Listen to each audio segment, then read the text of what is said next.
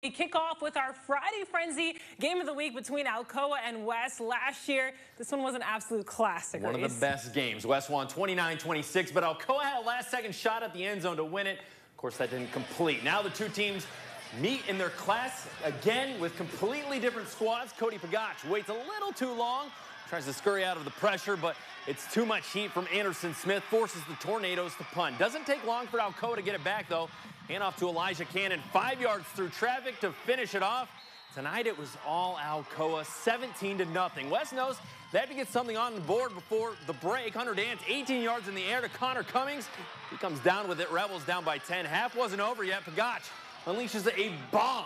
44 yards in the air, and Brandon Witten with the grab.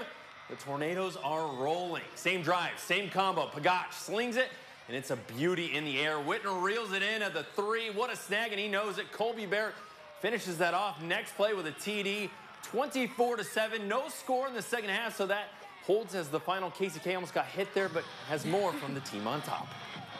Hey, thanks, guys. I'm joined now by Alcoa head coach Brian Nix. Now, coach, the last time that West lost in the regular season was October 22nd, 2021. They're on a 21 consecutive game win streak, but I want to know about your guys. What did you learn from them tonight and their resiliency to come out when it matters most? I think we'd really challenged. We hadn't started out well this year. You know, we'd reacted to adversity well. We continued to play hard, but we hadn't got a great start. So really some key plays in the kicking game. You know, the block punt, the great punt return by Brandon down here, a couple of deep shots. And so really the kicking game put us, gave us an edge.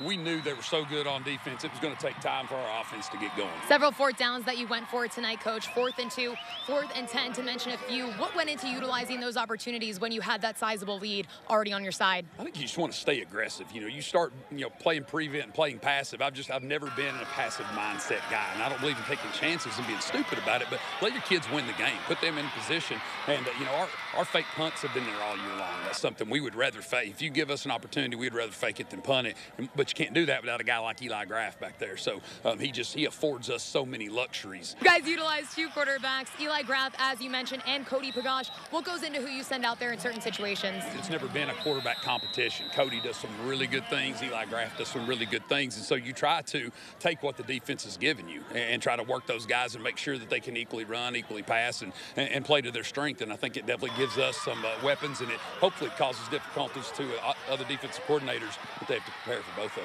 Alcoa stays undefeated. Congrats tonight on the win, Coach. Thank you. Appreciate it.